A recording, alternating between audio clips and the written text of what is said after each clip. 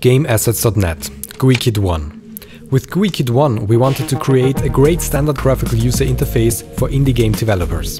Instead of spending 200 hours or more creating a fully featured interface yourself, you can simply put in the GUIKit standard interface, switch a few images and concentrate on making the game. So let's have a look inside. We've got a main menu with a small online news section and 3 buttons that lead to a level selection screen, a settings screen and an info section. The level selection consists of a swipe control displaying all available levels. A special image is put on top of all completed levels, another one is put on top of all levels that are still locked. This is all fully functional, by the way. You lock, unlock or complete a level simply by changing a value in the player prefs. Settings. We've got 2 sliders for music and sound volume and 2 customizable toggles.